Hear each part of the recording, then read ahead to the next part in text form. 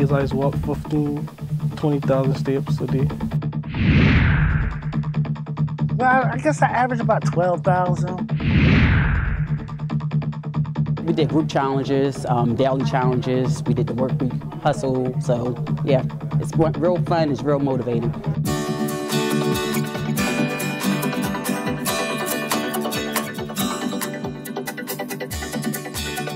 We were looking for something that was going to be fun and doable for every level. I think it's a good idea for the fact that me sitting on a machine for 10 hours a day and trying to walk and do all my exercise in the evening, it wasn't benefiting me. To me, it was hurting me. I enjoy the walking, the Step Up program, where I'm consciously making an effort to walk, you know, for health issues and stuff like that. It's a little motivation to have it and be a part of the program where we count the steps, and we got like a group thing going on where we helping each other and encourage each other to walk, to be healthy, to get healthy.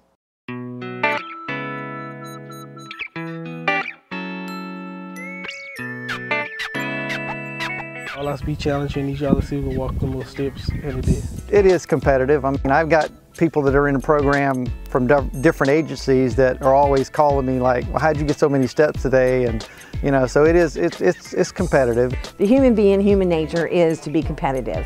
We have several departments within the county that are more competitive than others, and this just fit beautifully.